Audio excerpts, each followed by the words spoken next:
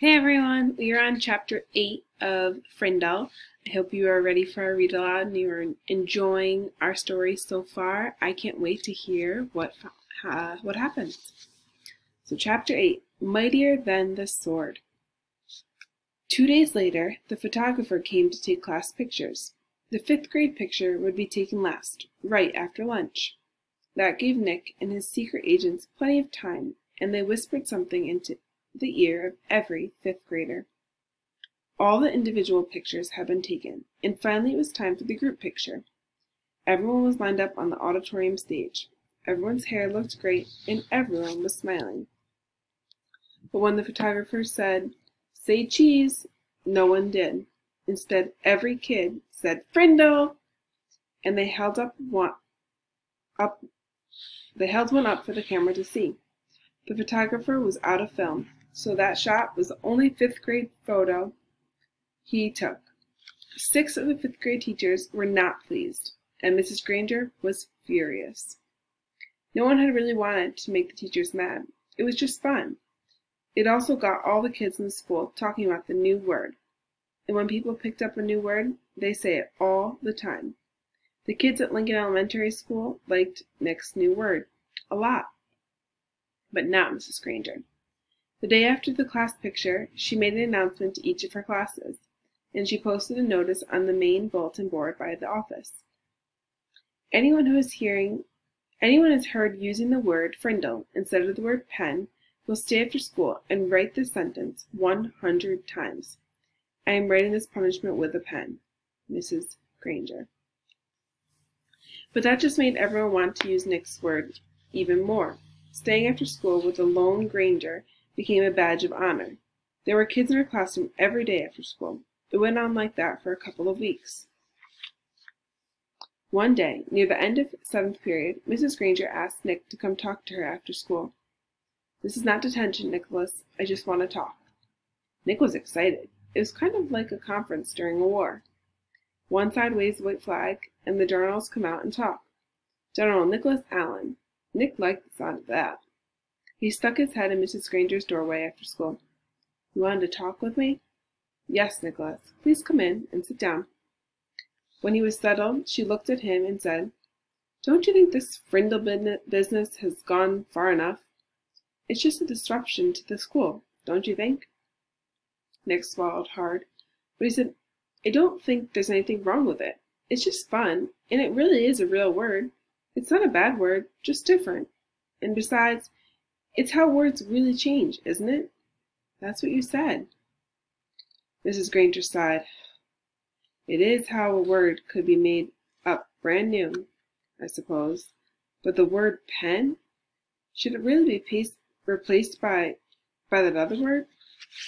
"The word pen has a long, rich history. It comes from the Latin word for feather, penna. It started to become our word pen because quills made from feathers were some of the first writing tools ever made. It's a word that comes from somewhere. It makes sense, Nicholas." "But Frindle makes just as much sense to me," said Nick. "And after all, didn't somebody just make up the word penna, too?" That got a spark from Mrs. Granger's eyes, but all she said was, "Then you are not going to stop this." And Nick looked right at her eyes and said, "Well, a bunch of my friends and I took an oath about using the word. We have to keep our promise. And besides, I don't think there's anything wrong with it. I like my word." Nick tried to look brave, like a good general should. "Very well, then. I thought it would end up this way." Mrs. Granger pulled a fat, white envelope from her desk drawer and held it up. "This is a letter I have written to you, Nicholas." Nick held out his hand, thinking she was going to give it to him, but she didn't. "I am not going to send it to you until all this is over. I want you to sign your name and put today's date across the back of the envelope. When you read it, whenever that may be, you will know it is the same letter and that I have not made any changes to it." "This is weird," Nick said to himself. But to Mrs. Granger he said, "Sure," and he signed his name in his best cursive and put the date under it. Then Mrs. Granger stood up abruptly and said, Then that is all for today, Nicholas. And may the best word win. There was a frown on her face, but her eyes were different, almost happy. And Nick was halfway down the hall before it hit him.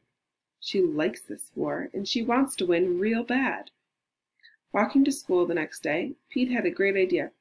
How about we see if we can get every kid in the whole 5th grade to go up and ask Miss Granger, "Can I borrow a Frindle?" You mean, Mrs. Granger, may I borrow a Frindle?" said Dave. "Got to use good grammar. Don't want to upset dangerous Grangeress." "Sounds good to me," said Nick. "She can't keep everyone after school, can she?"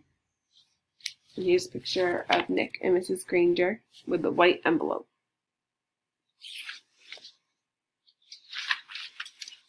Almost 80 kids stayed after school with Mrs. Granger that day. They filled her room and spilled out into the hallway. The principal had to stay late to help, and they had to arrange 2 special late buses to get all the kids home. And the next day, all the fifth graders did it again, and so did a lot of other students. Over 200 kids. Parents called to complain. The school bus drivers threatened to go on strike, and then the school board and the superintendent got involved, and about this time, the principal of Lincoln Elementary School paid a little visit to the home of Mr. and Mrs. Allen. She wanted to talk to them about her son, the one in 5th grade, the one named Nick. That is all for today. I hope you enjoyed our chapter. Tune in tomorrow for chapter 9. I can't wait to find out what the principal has to say to Mr. and Mrs. Allen.